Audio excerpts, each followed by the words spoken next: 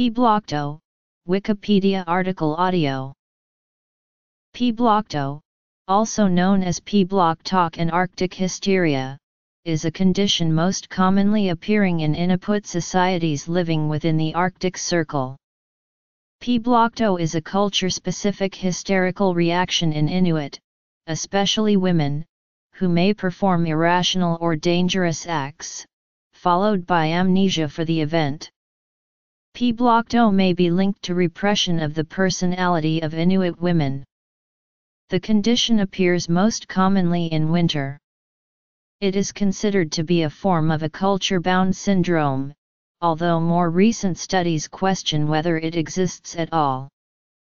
Piblokto is also part of the glossary of cultural-bound syndromes found in the Diagnostic and Statistical Manual of Mental Disorders.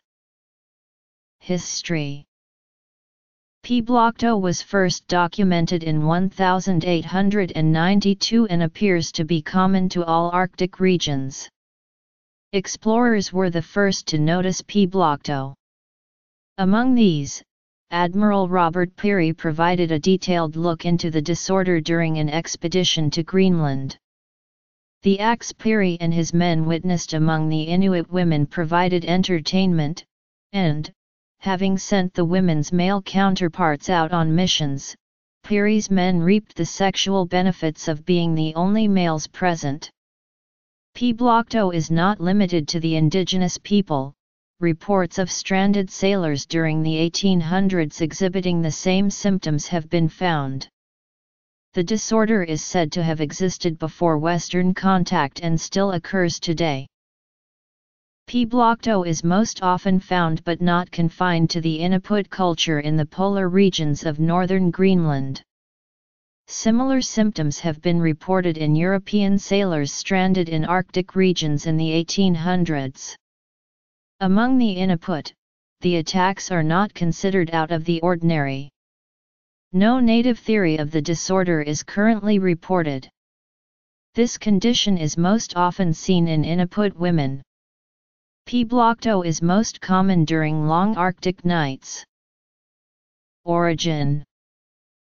Piblokto is an abrupt dissociative episode with 4 phases: social withdrawal, excitement, convulsions, and stupor, and recovery. Symptoms. Although there is no known cause for Piblokto, Western scientists have attributed the disorder to the lack of sun, the extreme cold, and the desolate state of most villages in the region.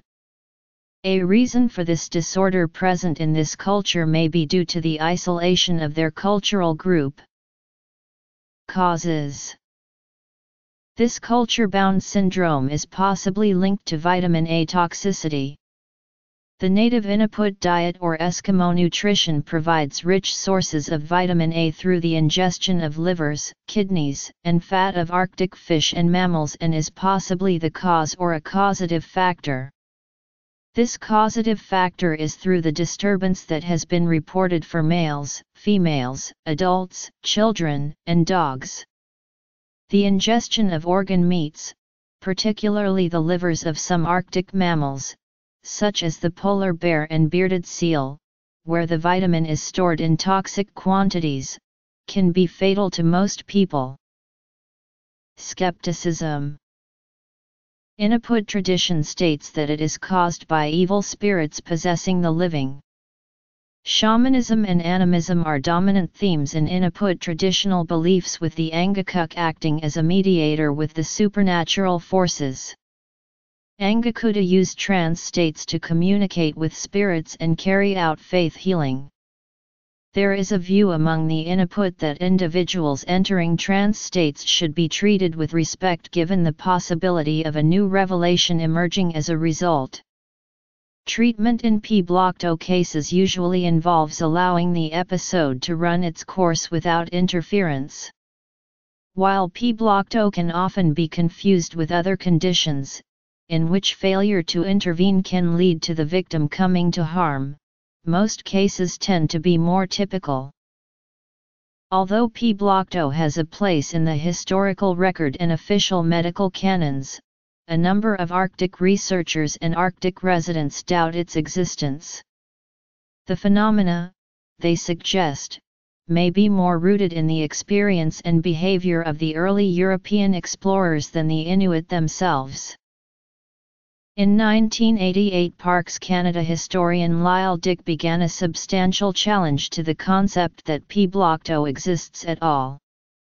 Dick examined the original records of the European Arctic explorers, and ethnographic and linguistic reports on Inuit societies, and discovered that not only is the majority of academic speculation into Piblokto based on reports of only 8 cases, but the word Piblokto/Pibloktok does not exist within Inuttun. Possibly, Dick concluded, this may have been the result of errors in phonetic transcription. In a 1995 paper published in the journal Arctic Anthropology, and in his 2001 book Muskek's Land, Ellesmere Island in the Age of Contact, Dick suggests that Piblokto is a phantom phenomenon, arising more from the Inuit reaction to European explorers in their midst. Similarly, Hughes and Simons have described Piblokto as a catch-all rubric under which explorers lumped various Inuit anxiety reactions, expressions of resistance to patriarchy or sexual coercion, and shamanistic practice.